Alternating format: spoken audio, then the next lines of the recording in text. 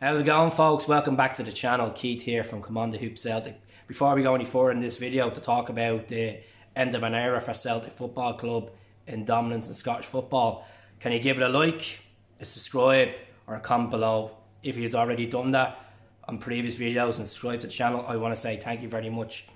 70 away from 5k. We get to this 5k, I'll have big news for people and I'm looking forward to it. So it's an end of an era.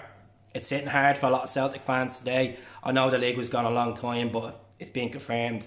Congratulations to Rangers winning the league. Congratulations to Rangers stopping Celtic, they say in their terms, for doing 10 in a row.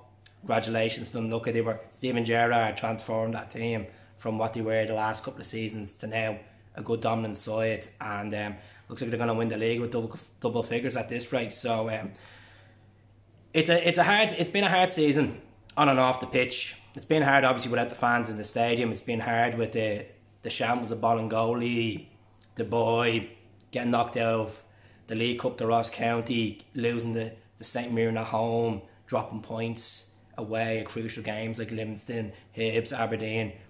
You can write a book on it. It's an absolute collapse. It's a collapse of Neil Lennon being a good manager to a disaster manager. And I'm still thankful for what Neil has done in the last 9 years, winning five titles in that space of a 9 in a row, winning Scottish Cups, winning Glasgow derbies. I'm very grateful for what Neil has done as a manager. But at the same time, he wasn't up for this season. And there was early signs.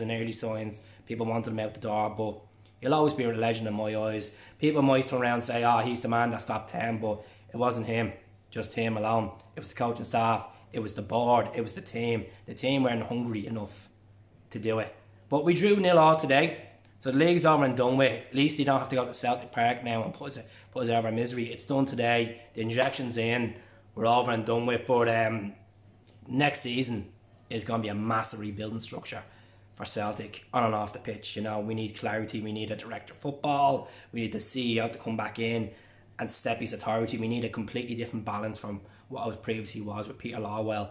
We need Dominic McKay to step his authority and communicate with the fans, build a relationship with the fans.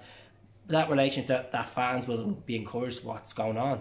You know, have their meetings with different supporter groups, give them the insurance, because Celtic are known worldwide for a massive fan base and being more than the club. So, one trophy, don't let it get you down. I know you probably live in Scotland and you're seeing the fireworks and you're seeing the 50-foot stuff and that malarkey. Look they've been in the cave for 9 years. Let them have their moment. Let them have their champagne. Let them have it, because at the end of the day, we had a lot of champagne. We had a lot of champagne. We had a lot of jelly and ice cream, you know. At least we paid the taxes, you know. As I always say, form is temporary, but liquidation is permanent. They may quote in the comments below all this, coming back at me, all this malarkey. I don't care. I honestly don't care. I love a bit of banter. I love a bit of objection handling to me. So go ahead, do it at me. But today, the most positive side is James Forrest is back. It'll take time for him to get back into the gist of things. He looked quite good when he came on. Rodgers had spells. A lot of people were criticising Turnbull's ability today, even though Turnbull's been one of our standout players this season. So the anti-Turnbull people, wake up to life. Seriously, he's been unbelievable. We're going to build a team around this boy. He's going to be something else. He's going to be a future captain for Celtic, you know. He is going to be a future captain. And we just need a bit of time, but it's hurting today. It is hurting because it felt like the last 10 minutes you could feel the anxiety kicking in, like, oh, Jesus, this is actually real. Like, the league is leaving Celtic Park. It's going across the Clyde over the Ibrox to them. They deserved it, you know, that way. And we will never take teams for granted in Scottish football, and that's what we've done this season in all aspects. So let us know what you think. Where did we go? Who's the man? Who is the manager? What has to change? Who has to go? What players have to go? What players have to come in? Throw the names. It's all speculation. Throw the names at me. Who do you think is the right man to rebuild Celtic and get them back winning that title? It might not be the fourth title next season. It might be the following season. You know, you got to have patience in football, and that's what a lot of fans don't have. You got to have patience. I think A lot of fans were holding by Neil Lennon's string that he could change it around, and he never did. You know, I feel sorry for him. You know, he tried his very best. I wasn't good enough. I wasn't good enough. And a lot of fans will stick by that Neil Lennon cost us 10. As I said in the video, he didn't cost us 10.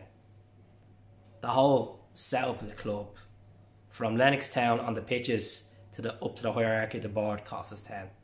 Playing on them stadiums, different venues, playing at Celtic Park, conceding stupid defensive errors, that's what cost us 10. That's what cost us 10. And it's hard to take, but I'm confident. I've had 9 great years of success. We've all had great days out, having proper actual parades, bus parades, you know, great times, going to so many finals, winning, being dominant. It's been great as a Celtic fan, and them days will come back. You just have to suck it up in football. You win some, you lose some. Win, lose or draw, Celtic supporters faithful through and through, you know. Over and over, we will follow you. Get that quote into your head. So speak to us all soon, folks. Be back on tomorrow to go through the last 9 years and talk about our best moments, our bad moments, and that we got to reflect on what we have accomplished in long term. We've accomplished a lot. We haven't accomplished a lot this season, but long term we've accomplished a lot. We've added a lot of honours to the list. We've produced some great players. We've had some terrific nights, terrific days, terrific wins in the Glasgow derbies, terrific days in Hampden. You know, people forget about that. Terrific games away in Europe as well. We can't forget that. And terrific moments. We've lost some amazing players. We've lost some legends in the last 9 years as well, and that's life in football. You're going to come back stronger than ever. So if you're going to subscribe to the channel, we really appreciate